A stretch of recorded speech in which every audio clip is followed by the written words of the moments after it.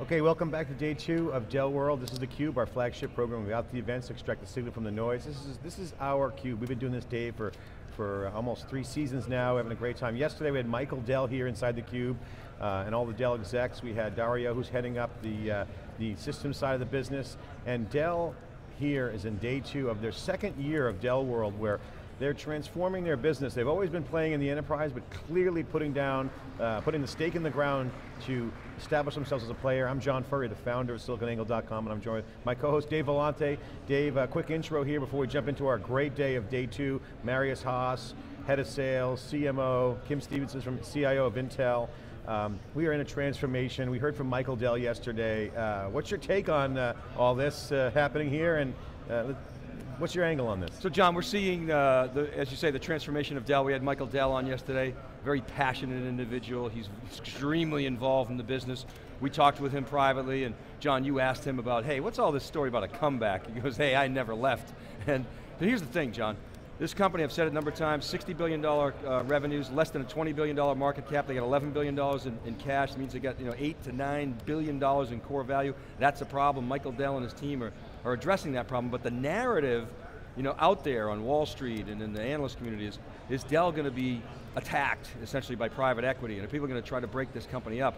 Now, really, from my standpoint, John, the investments that Dell is making are absolutely right on. This is exactly what the company should be doing. It's trying to take its scale and drive that logistics and supply chain excellence into the enterprise with an end-to-end story. Dell could really do some damage here. It's taking a long time, and it would be a shame if people try to attack and break this company up. I think it really is, they're on the right track. It's just going to take time, and hopefully the market has patience. Yesterday we had Michael Dell here inside theCUBE, and we could have asked him a variety of questions. We could have pounded him on Windows 8, is it the right move, what's your stock price? But we really wanted to get into, and I wanted to get into, what he's all about right now. And what I really enjoyed about talking with Michael Dell in our conversations, you can go visit that up on YouTube, youtube.com/SiliconANGLE, and it's a really candid conversation. He actually retweeted it out as well, which is one of 3 tweets. But this is a guy who's the founder of the company, named after him, Dell, Michael Dell, and he really is at the helm here, and he talked about, I'm the founder, I can make those investments, hinting to the fact that he's putting his own money back into the company. This is a guy who people are saying, oh, the Dell comeback. There really is no comeback, Dave. They are not coming back, they are back, they've been there. So I think what Dell's really doing is the transformation of their company to move from a box player to a solutions player. And they've been making this transformation for a number of years, but this year in particular, it's really evident because they need to establish themselves as the building blocks. They've made some key acquisitions.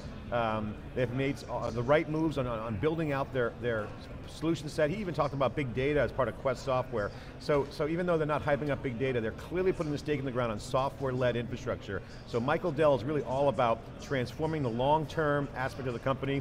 He said specifically, and these are my words, I really don't care about Wall Street, I'm looking at the long term of Dell, prepared to make the investments.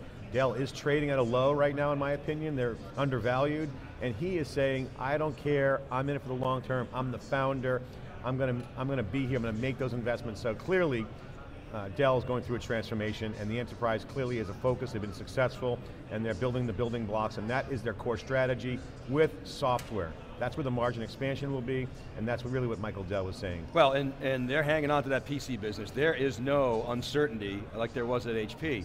Dell very clearly sees that as a strategic advantage, scale, and their ability to leverage their supply chain and drive down costs. Michael Dell said yesterday, look, we buy a lot of microprocessors, we buy a lot of memory, we buy a lot of disk drives, and we sell servers, and there's a lot of those in servers, but there's a lot more of those in PCs, and so Dell is going to use its buying power. The issue, John, is the PC market's in decline, right? And it's got to hit a bottom and stabilize. And we had some analysts on yesterday said they expected that to happen. I would agree with expected that to happen, but there will be pain along the way. But I think it's the right strategy, and of course we're here covering it. Check out wikibon.org for all the research. Go to siliconangle.com for all the news and analysis and opinion.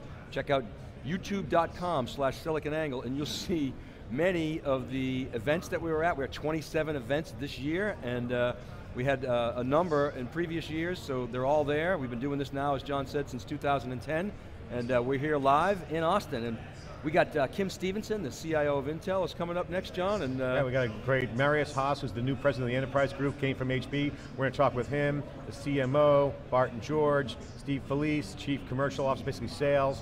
We're going to talk to Dell. We're going to drill down day 2. We're going to dig deep. We're getting all the data on Dell, and we're going to share that with you on siliconangle.com, our TV program, theCUBE. Stay with us all day today for day 2, wall-to-wall coverage. I'm John Furrier with Dave Vellante. We'll be right back with Kim Stevenson, the CIO of Intel, right after this short break.